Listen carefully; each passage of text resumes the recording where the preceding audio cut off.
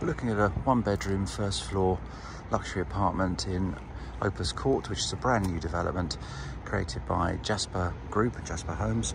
A few moments from Leatherhead town centre, about a 10-minute walk, and about a 5-minute walk to Leatherhead train station with a cut through just the right hand side there. One allocated parking space, lift access and stairs up to the first floor. This has only just been completed, and the investor landlord took possession just last week, so it's fresh onto the market, so you would be the first occupant. So let's go in up to the first floor. Through the front door into your entrance hall. Very large area. These properties were built by Jasper Group or Jasper Homes, only just been completed, final snagging done recently.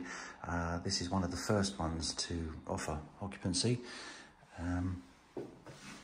We'll go straight in.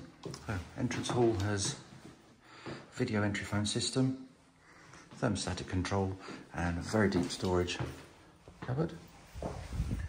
Also houses the electrical meters,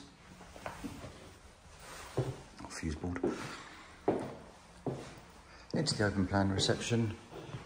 Got this lovely limed oak finish going through reception hall and entrance. Open plan with your kitchen area.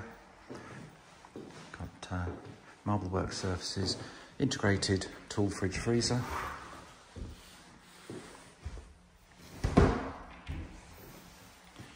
Good quality Bosch washer dryer.